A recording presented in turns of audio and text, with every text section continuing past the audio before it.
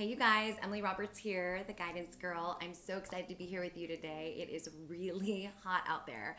I'm in Austin. I just got to speak with Jen Austen's Girls Camp and it was amazing. I am so thrilled to be a part of their conference this year in November and that I got to speak with over 50 brave, beautiful, insightful, amazing young women yesterday and all of their helpers, their adult helpers who were there. If you haven't heard of Jen Austen, you've got to look them up. They're an amazing organization. We Are Girls is the website, I believe. And I can't even tell you how amazing it is. I keep saying that word, but the reason is because they're really helping to give girls the skills they need to feel good in the skin they're in, which is what I'm all about. Oh, I guess Milo is too. Hold on.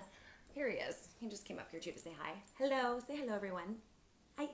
Okay, so I want to give you one of the skills that I gave them, and it's one that I give adults all the time because they ask me for it. It's not just for kids. It's about how to be confident saying no or getting what you want with others, okay? And how do we do that? You could say no, but that usually doesn't work, right? You feel really crappy afterwards or you're not feeling happy afterwards. I want you to feel confident going into it, and I want you to feel confident after you say no, right? And here's how you do it. Use this. This is what I gave the girls yesterday. Okay, I know it's very cute, but it's also very effective. There's an Oreo in there for a reason, so hold on. What's my goal? What's your goal for communicating with this person? Do you want them to hear you and respect you? Do you want them to do something for you? Do you want to feel respected after you say no? Or whatever the situation is. And it can also be trying to get something from somebody. So if I need help, that's a huge thing, right? My goal is to get someone to help me to do something. And it's so hard to ask for help sometimes because you feel like insecure or it feels weird. So this skill can help you.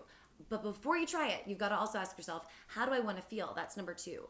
I'm not feeling great right now because I'm feeling uncomfortable because I need help or I want to say no to somebody.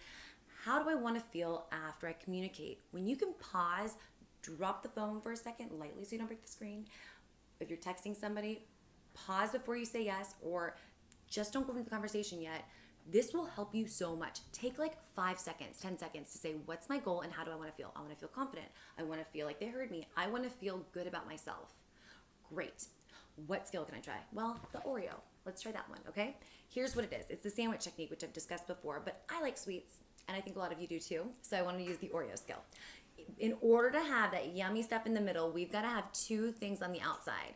And those 2 things on the outside are a positive comment and another positive comment. It doesn't mean like, oh, I like your shirt, do this for me, I like your shirt. That's silly. But it means that we want to get them engaged, right? So that they actually hear what you're asking for or what you need, and then follow up with something to pad it a little bit. So saying to somebody, for example, a friend of mine who wanted to hang out recently, saying to her, and I was super busy and I wanted to see her, but I couldn't make it happen right away. I said, oh, I love hanging out with you. I wish I could right now. I've got so much on my plate, which I'm sure you understand because you've got a lot on your plate too. Maybe we can do something another time later this week. I really do miss you. Positive, the weird kind of saying what you need or asserting yourself because sometimes that's uncomfortable. And then the other piece to pad it, that cookie piece. Another way that you do this is to say what you need some help from somebody. We really want to be careful. What's your goal? I need some help. I want to feel like I got helped, right?